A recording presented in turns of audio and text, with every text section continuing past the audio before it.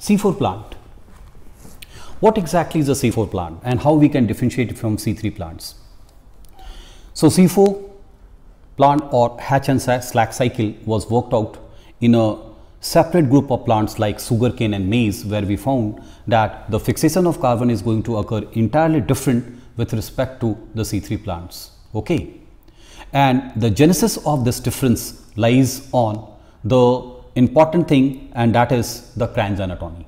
So first of all, let's learn what exactly is a Cran's anatomy. Have a look at this diagram. So this is the anatomical structure of the leaf, you can see there, right? So this is a bundle seed, right? And this is a mesophyll. Okay, so we say there are dimorphic chloroplast or dimorphism. What is the meaning of dimorphism? That there are two different types of chloroplast, the bundle seed chloroplast and the mesophyll chloroplast. Both chloroplast has been assigned a different role. In a very simplistic manner, if I say that bundle seed chloroplasts are primarily aimed for performing the Calvin cycle, and mesophyll cells are primarily concerned with the performing the light reaction job. Okay, so that's why there is somewhat differentiation in the job, and thereby making it more and more efficient. Okay, so this is what we call Hatch and Slack cycle. Now have a look at the entire cycle. So as I told you, there are two things. One is the mesophyll, second is the bundle seed cell, right? So in case of mesophyll, what we see that the first CO2 acceptor is going to act as a PEP. Now it is a different from C3 cycle. In case of C3 cycle, it was a 5 carbon compound RUBP, but here the phosphoenol pyruvate, that is a 3 carbon compound that is going to act as a CO2 acceptor. Okay, so this accepts CO2, and as a result what we see, oxaloacetic acid is going to form. This is a 4 carbon compound, the first stable product, and that is why this entire cycle is actually called as a C4 cycle. Now this oxaloacetic acid gets converted into malic acid, okay, and the malic acid is actually being transferred to the bundle seed cell, right? Now in the bundle seed cell, what happens, this malate undergo the decarboxylation process. That means there is a 4 carbon compound, one CO2 will come out, right, and one CO2 will come out. As a result, the 3 carbon compound pyruvate is actually being formed. Now this single CO2 is being accepted by RUBP, right, and within the bundle seed cell, what happens, that Calvin cycle will run and eventually form the starch. Now this pyruvate will again go back to the mesophyll cell. In the mesophyll cell, what will happen, the pyruvate will undergoes dikinase activity, and as a result what will happen, that 2 molecules of AT being utilized, and again the CO2 acceptor in the form of PEP is actually formed. Okay, so this is how the entire Calvin cycle is being completed. This is how entire Hatch and Slack cycle is actually being completed.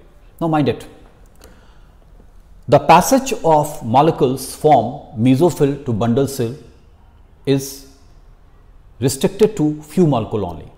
And what are they? The very first, the malate, the second, the pyruvate, okay, and there is one more, what we call NADPH2, because you know in Calvin cycle NADPH2 is required, and this NADPH2 is actually being formed in the mesophyll cell only. So once the mesophyll NADPH2 is being formed, these NADPH2 goes to the bundle seed cell, wherein the Calvin cycle is actually being utilized. But in addition to that, there is one more molecule where the passage from mesophyll to bundle seed cell can happen, and that is in the form of aspartate. So there are few plants in which instead of malate, the oxaloacetic acid gets converted into aspartate. So aspartate gets transferred to the bundle seed cell, and here again it gets converted into malate, okay, and then rest of the reaction remains the same.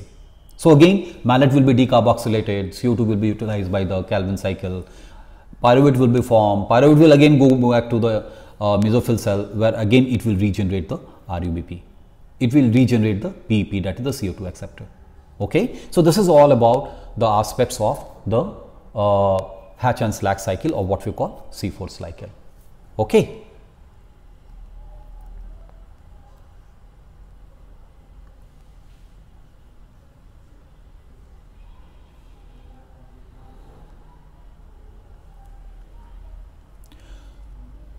Now let's talk about the energetics. Now have a look at this.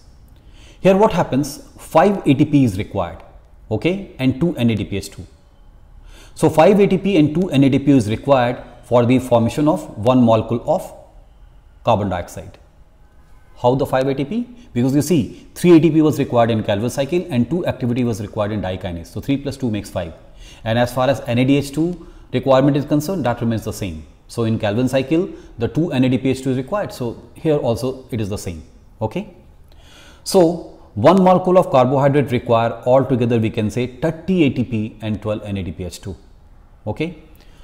This is the most efficient mechanism for the CO2 fixation, or rather it is more efficient than C3 cycle. Now why it is more efficient? The reason behind their efficiency lies in the Cran's anatomy.